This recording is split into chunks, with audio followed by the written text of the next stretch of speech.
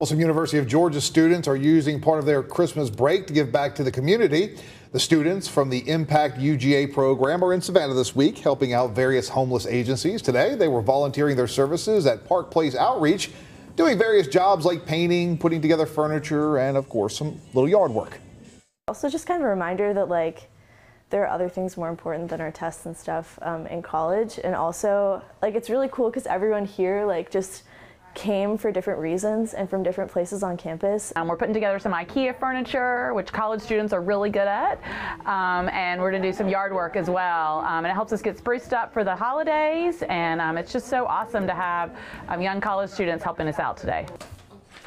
In all, there are 16 UGA students providing community service this week here in Savannah and hundreds of others across the Southeast.